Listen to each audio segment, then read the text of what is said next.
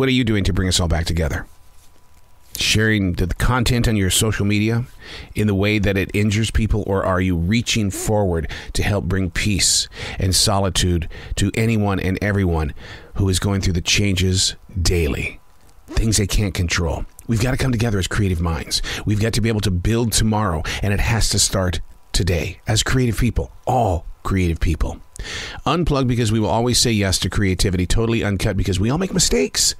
So turn it into a tool. This is Arroe Unplugged. I actually have an interview coming up in the next couple of days with an author who dedicated his life to the disconnection of social media. And he has found this path, this way, to share it with others in the way that we all need to step free of the content and the way that our mind, body, and souls are being poisoned by this thing called the internet, social media, your smartphone.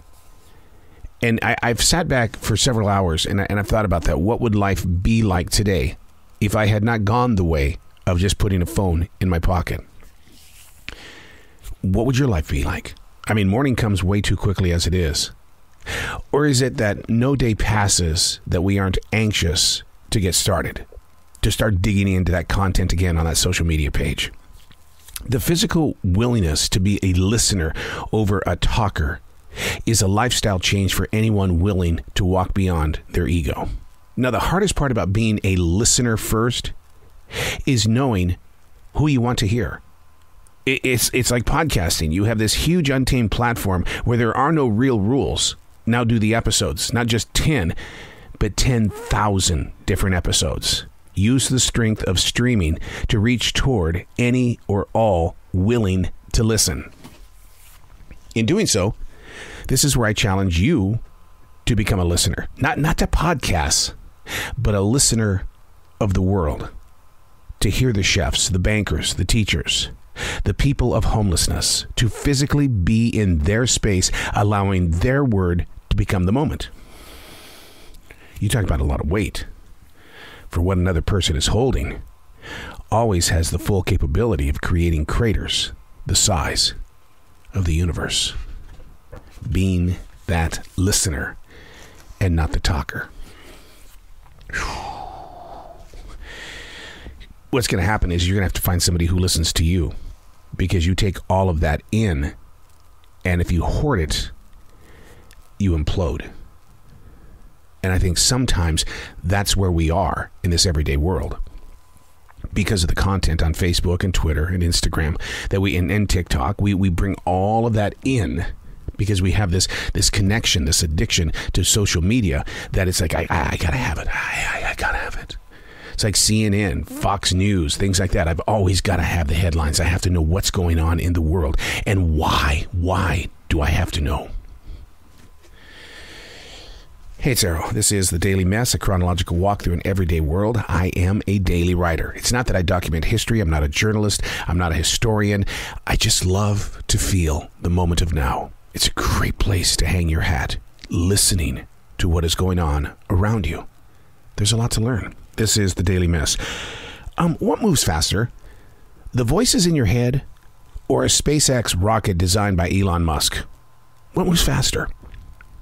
Which would you trust more? The voices in your head or that SpaceX rocket designed by Elon Musk? The billionaire's Tesla program with its driverless vehicles still keep crashing. Now which one do you trust? Will there ever be a generation that's fully dependent on computers deciding for us? I mean, you've seen the most recent pictures of people trying to escape from Afghanistan. Those horrifying photos of people clinging on to those jets preparing to take off. What moves faster? Fear of survival or the unknowing truth of human reality? Billions of dollars are spent on trying to perfect the robot, while millions of lives suffer because of other people's decisions. If the human could live on the moon or on Mars, would the SpaceX rocket look like that military airplane leaving Afghanistan with all those people trying to hold on? Those doing all they can to locate a better life in a world that doesn't fear the consequences of being injured by other people's life and dreams. What moves faster, the voices in your head or a SpaceX rocket designed by Elon Musk? Do you invest any time in either? Is this really a choice that you need to make at a time when everything around you is changing so quickly? How do you prepare for your morning? Do you just get up, grab your coffee, maybe some water, pop a couple of pills, take your heart meds, and just move about your day? Or do you sit back and you wonder, how can I make this day better, not only for myself, but anybody who comes in contact? Because somewhere along the line, you're going to have to be a listener first. Because if you're a talker first, then you've got to find somebody who's willing to listen. And if you can't find that person, then you implode. And then you wonder, why am I always in a bad mood? Why am I always struggling with everything around me when all I ever wanted to do was this?